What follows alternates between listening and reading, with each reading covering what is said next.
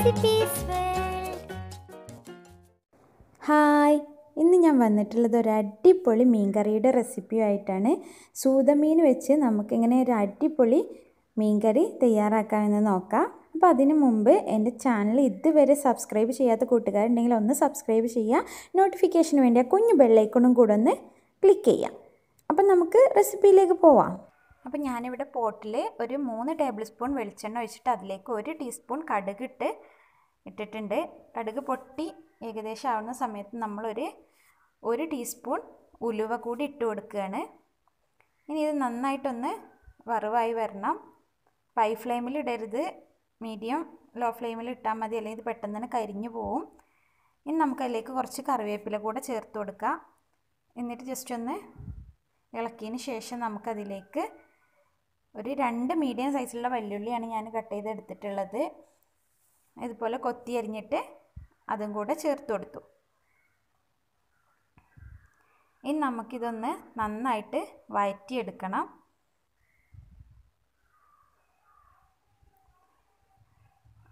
അപ്പോൾ നമ്മളിതിങ്ങനെ ഇളക്കി വഴറ്റിയെടുക്കുക. ഏകദേശം കുക്കാവുന്ന സമയത്ത് നമുക്കിതിലേക്ക് ഒരു 2 ടേബിൾ സ്പൂൺ വെളുത്തുള്ളി ചതച്ചത് ചേർത്ത് കൊടുത്തിട്ടുണ്ട്.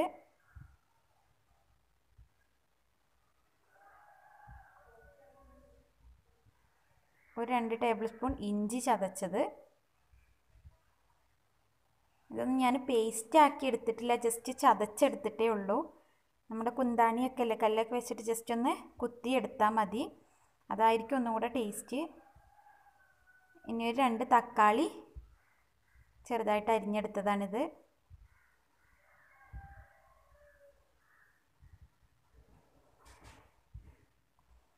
ഇനി നമുക്കിതൊക്കെ നന്നായിട്ടൊന്ന് വഴറ്റിയെടുക്കണം.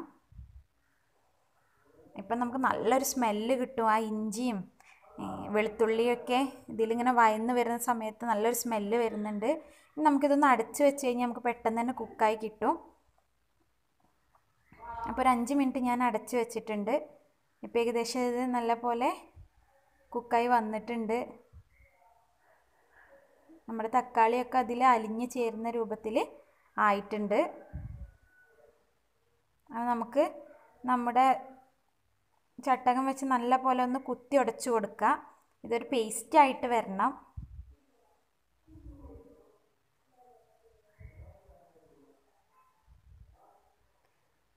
ഞാൻ ഒന്നും കൂടെ ഒന്ന് അടച്ചു വെച്ചു. 2 മിനിറ്റും കൂടെ ഒന്ന് വേവിച്ചെടുത്തു.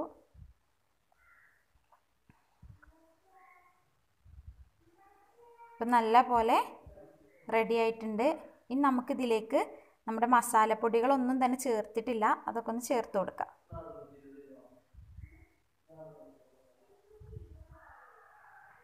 അപ്പം ഞാൻ ആദ്യം തന്നെ ഒരു 2 ടീസ്പൂൺ മുളക് പൊടി ചേർത്തു.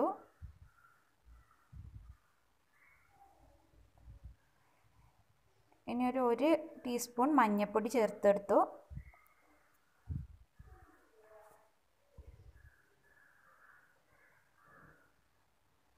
ഒരു 1/4 ടീസ്പൂൺ മല്ലിപ്പൊടി,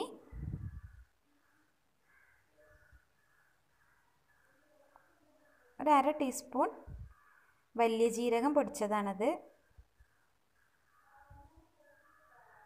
അപ്പോൾ ഇത്രയാണ് നമ്മുടെ മസാലക്കൂട്ടുകൾ ഞാൻ ചേർത്തിട്ടുള്ളത്. ഇനി നമുക്കിതൊക്കെ ഒന്ന് നല്ല പോലെ ഒന്ന് ഇളക്കുക.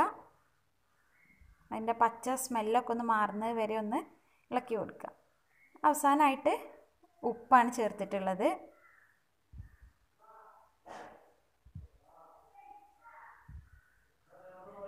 ഇപ്പം നമ്മുടെ മസാല ഇവിടെ നല്ല പോലെ റെഡി ആയിട്ടുണ്ട്. ഇതിലേക്ക് പുളിവെള്ളം ചേർത്ത് കൊടുക്കണം. ഞാൻ പറയാൻ വിട്ടുപോയതാണ്. ഞാൻ പുളി കുറച്ചെടുത്തിട്ട് വെള്ളത്തിൽ കുതിർത്ത് വെച്ചിട്ടുണ്ടായിരുന്നു. ഇനി അത് നല്ല പോലെ പിഴിഞ്ഞ് ചേർത്ത് കൊടുക്കുക. ഇനി നമുക്ക് ചേർത്തതിന് ശേഷം ഇതൊരു 2 മിനിറ്റ് ഒന്ന് തിളക്കണം. ഇനി തിളച്ചതിന് ശേഷമേ നമ്മളിതിലേക്ക് നമ്മുടെ പച്ചവെള്ളം ചേർക്കാൻ പാടുള്ളൂ. ഇനി നമുക്ക് കറിക്ക് ആവശ്യമായിട്ടുള്ള വെള്ളം എത്രയാണോ അതാണ് നമ്മളിതിലേക്ക് ചേർക്കുന്നത്. അപ്പോൾ ഒരുപാട് വെള്ളം ചേർത്ത് കഴിഞ്ഞാൽ കറി ടേസ്റ്റ് ഉണ്ടാവില്ല. ഞാനിവിടെ ഒരു കപ്പ് വെള്ളമാണ് ചേർക്കുന്നത്. അപ്പം നമ്മളെ കറി നല്ലൊരു കുറുന്നനെയുള്ള തിക്കായിട്ടുള്ളൊരു കറി ആയിരിക്കും. അതായിരിക്കും ഒന്നും കൂടെ ടേസ്റ്റ്. ഇനി നമുക്ക് ഇതൊന്ന് തിളച്ച് വരുന്ന സമയത്ത് നമ്മൾ കഴുകി വൃത്തിയാക്കി കട്ട് ചെയ്ത് വെച്ചിട്ടുള്ള സൂത മീനാണ് ഞാനിവിടെ എടുത്തിട്ടുള്ളത്. ഇത് ഇതിലേക്ക് ഇട്ട് കൊടുക്കാം.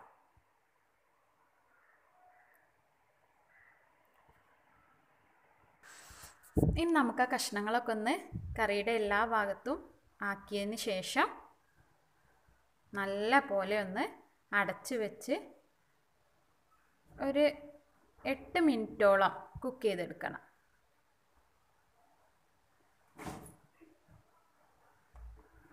അപ്പോൾ ഒരിക്കലും ഹൈ ഫ്ലെയിമിൽ ഇടണ്ട, മീഡിയം ഫ്ലെയിമിലോ ലോ ഫ്ലെയിമിലോ ഇട്ടിട്ട് കുക്ക് ചെയ്തെടുത്താൽ മതി. ഇപ്പം നല്ല പോലെ തിളച്ച് വന്നിട്ടുണ്ട്. നമ്മുടെ മീനായതുകൊണ്ട് തന്നെ പെട്ടെന്ന് തന്നെ ഇത് കുക്കായി കിട്ടും, ഒരുപാട് സമയമൊന്നും എടുക്കില്ല. നല്ല സ്മെല്ലൊക്കെ വരുന്നുണ്ട് ഇത് തുറക്കുന്ന സമയത്ത്.